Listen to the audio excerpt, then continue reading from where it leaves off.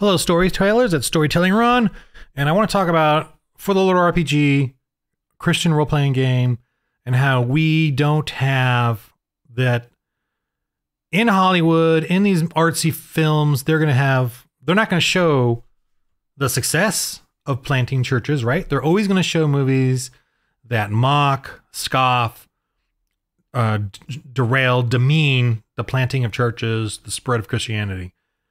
So like this film here, this sort of sparked this conversation, or this video. I came across my YouTube feed, so I wasn't even looking for this.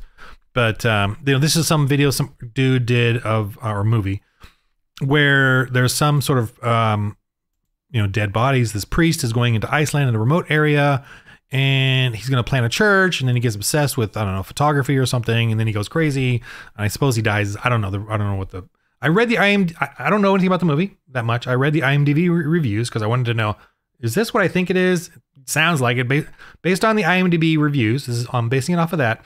This sounds exactly like any other secularist artsy film depicting Christians as fools, the planting of churches as idiocy or a failure, and they show him building a church or whatever, and he goes crazy.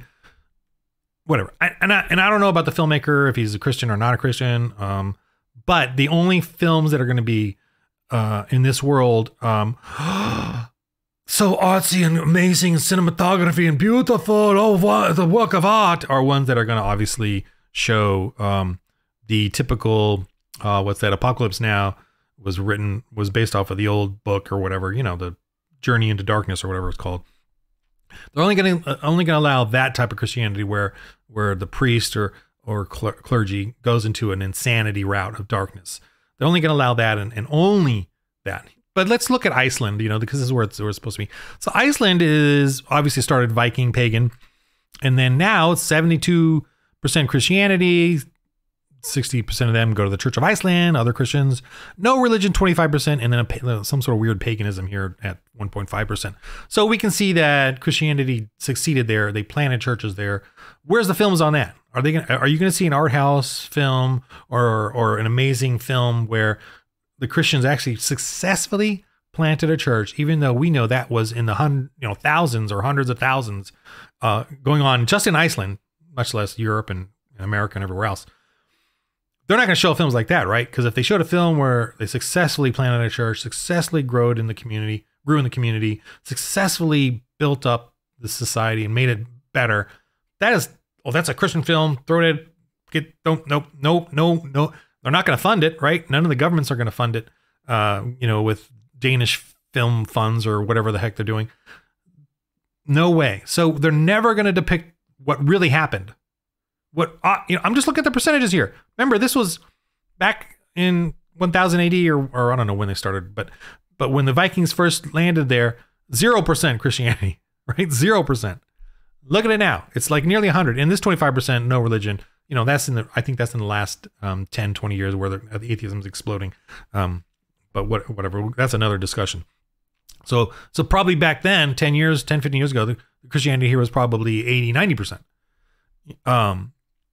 And some Christian, anyway. So my point being is that it was successful. The planting of churches was successful. They're not going to show that film. They're not going to show the film where the wonderful thing happened to these people. The positive thing happened to these people. They stopped the date, rape, drugs. They stopped the slavery of the enslavement of the people. They're not going to show that.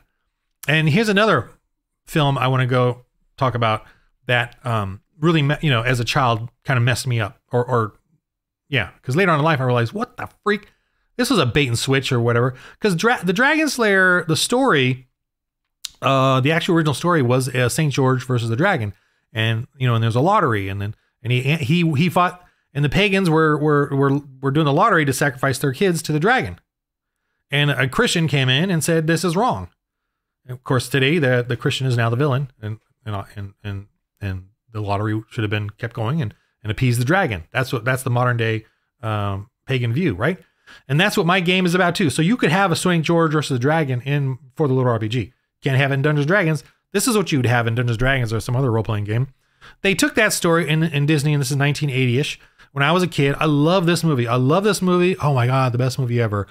I was seduced by this movie. I was seduced by the high priests of Disney in their pagan theatrics. By the way, magicians in 6th century used theatrics. Theatrics was what their magic was. They used theatrics to get the people and the Caesars and the leaders and the kings to accept them as their advisors or take on them as their thing. Even though many of the governments or kings and dukes then illegalized paganism, they only legalized it at that ground level. They always had a sorcerer advisor or some sort of person that soothsayer, like a fortune teller. They always had some of those guys in their advisory council.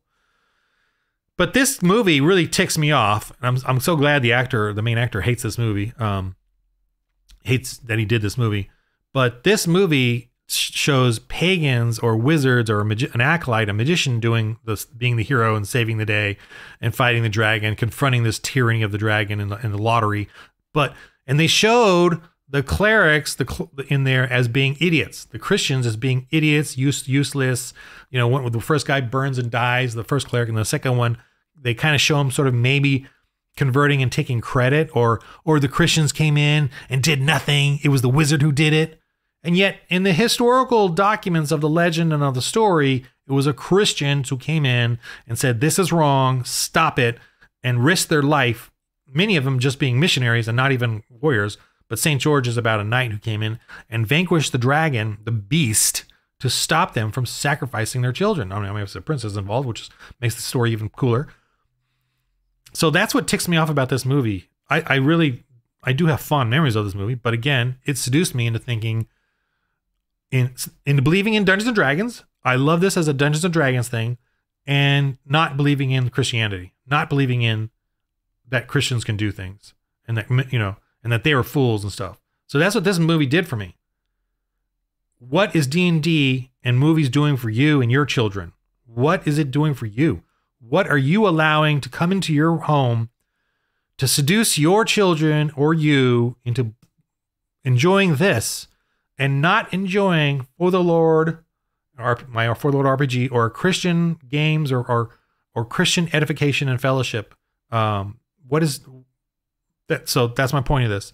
These movies are here to draw you. These games like D&D are here to draw you away from God. My game or any other Christian role-playing game that you can find is to bring you back to God, bring you back to. I'm gonna get my camera back up. Bring your kids back to God. Encourage you in this game to teach lessons, to teach them about how Christians draw the line and don't have no fuzziness about it, and confront paganism, and hopefully confront it in a peaceful way. But you can have how many pagans are going to give up their child sacrifices or sacrificing whatever, or lottery or whatever they're going to do. How many are going to give that up? If you and this is a great thing. You could use St. George and the Dragon. They're not going to give up their lottery to give up their children. So you're going to have to go stop the beast for them to do it, because the pagan, and you can have a sorcerer witch who supports the dragon, and feeds it or makes it stronger, or the beast or whatever. So that's a game, and you got to teach it to the kids, and you got to. So I'm just going to keep preaching this for the rest of my life until God says I need to go up. But that's it. Okay, I just want to, For the Lord RPG, it's free. It's on my website. Grab it and contact me if you need help. I'll help you.